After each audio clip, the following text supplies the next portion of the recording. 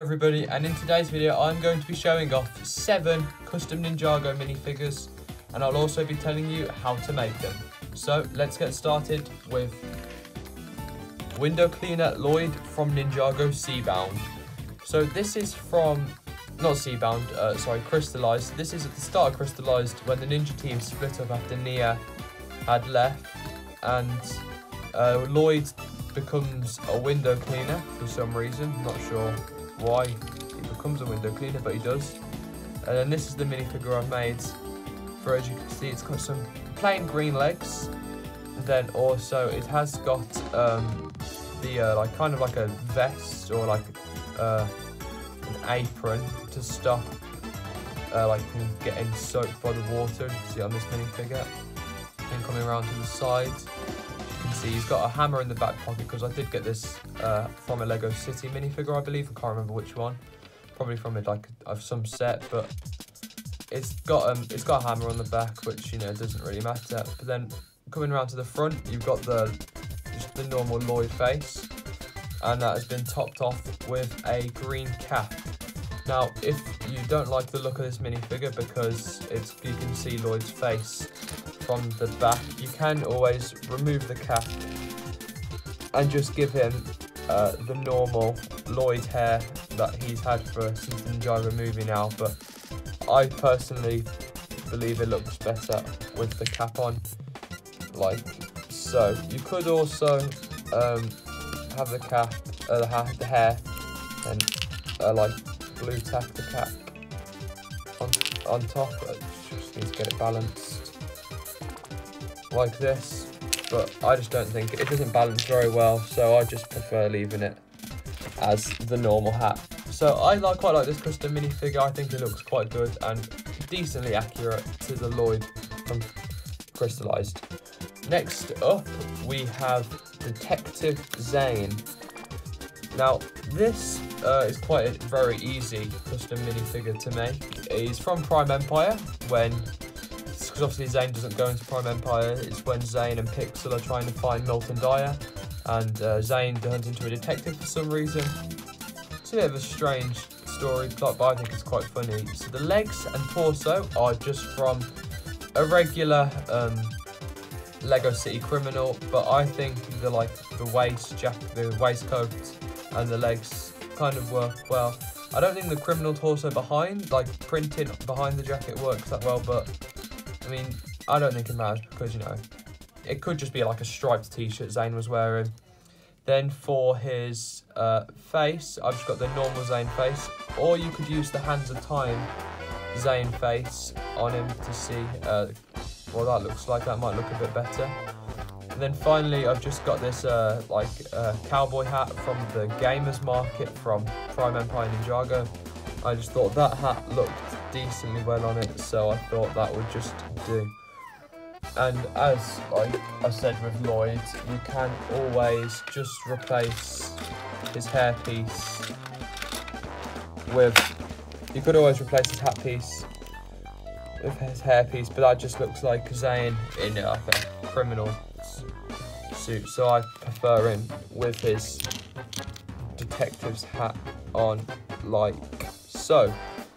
Next up, I believe showed this minifigure off in a YouTube short before, but I thought I'd just show him off again in this video, and that is Casual Nelson from Prime Empire. Well, it's the second Prime Empire figure, not the last. And I think this minifigure is alright. I have given him these dual molded grey and black legs, just because I think they look quite nice and better than mid legs, because mid legs, in my opinion, are a bit annoying, because I just think they're good for like posing, but for animating and stuff, the mid legs aren't the best, in my opinion anyway. So then I've got this casual Lego City purple torso. I did actually completely make this minifigure from the builder minifigure parts from the Lego shops. So yeah, here it is. So all of these parts can be found in that, at least the one I went to. And then also, here's his face print, which has kind of got like a smirk, but I do also have this other face print. If I could just get his headpiece off there. I'd also have this other one, which has quite a worried expression like this, but then also quite a smiley one as well. So that's a good 3 different facial expressions that Nelson can have for this custom. And then his hairpiece, it's just this kind of like combed over hair, which I think looks quite good for Nelson. So there, that was my custom Nelson. Now next up is the final Prime Empire custom. I've had this custom minifigure for quite a while now. I've had him built since like 2020. And that is my custom Tsushimi.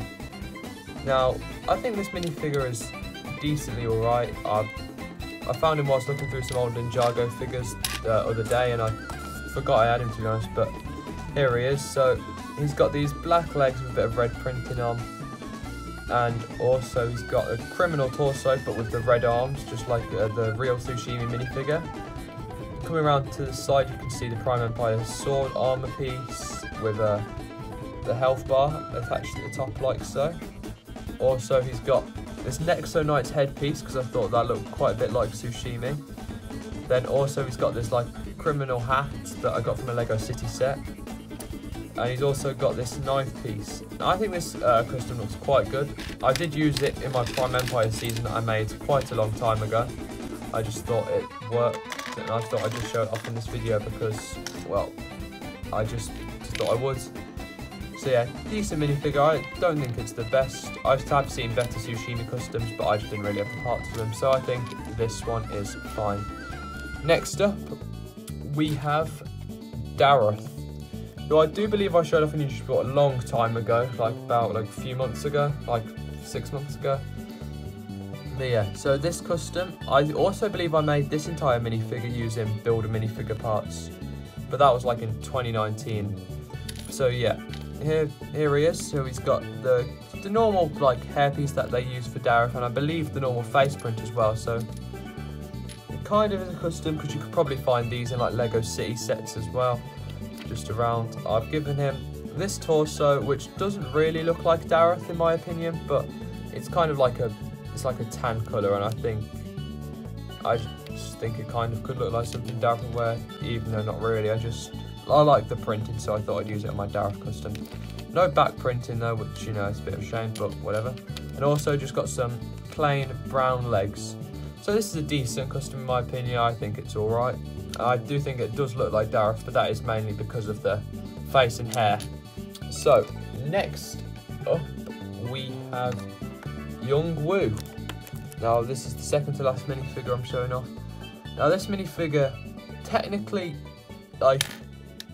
does use quite a lot. It only uses Ninjago parts really. It uses Legacy Woo's torso and legs, and it does actually use Young Woo's face, but the reason I'm kind of classing it as a custom minifigure because they used it on a few Monkey Kid citizens, and they also, I believe, used it on a minifigure in Ninjago City Gardens. So that's why I'm kind of classing it as like a custom, but yeah, it is very similar to the official one.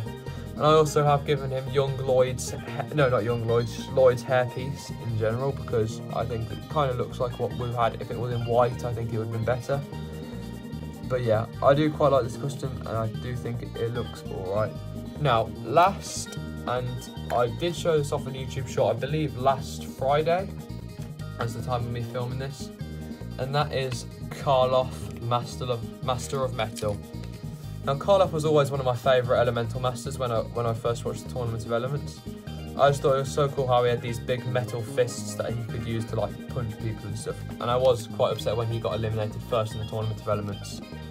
But then he did also appear in, I believe, Hands of Time and maybe like Sons of Garmadon and Hunted. But yeah, so here he is, and he is a really cool minifigure. I use these cool printed legs, no idea where they're from, but I really like them, so I used them. Also with the Shadow Trooper, which is this minifigure here, torso, which because I have 2 of them, so I just used it on torso. And it is like gunmetal, but I do think that also matches with the fists I've given him, which was from the, I believe they're called Boa Destructors, from the Evo sets from earlier this year, because I think the gunmetal grey looks quite a bit better than the silver they gave the official minifigure. Also given him this black armor piece, which is the same one as they give him the real minifigure, except for in black and not silver. Then he does have the normal Karloff face. This is another scenario with young Wu, and they used this face print on like Sons of Garmadon minifigures, and also I believe a few Shark Army minifigures from the Ninjago movie. So that's why I'm using it on this custom as well. And finally, the helmet piece. That is quite a nice piece, obviously, in the set. Oh no, in the show it doesn't have that bit there, but there's not much I can do about it. So yeah, that is my 7 custom Ninjago minifigures. Comment down below which one's your favourite, and I'll see you in the next video. Goodbye.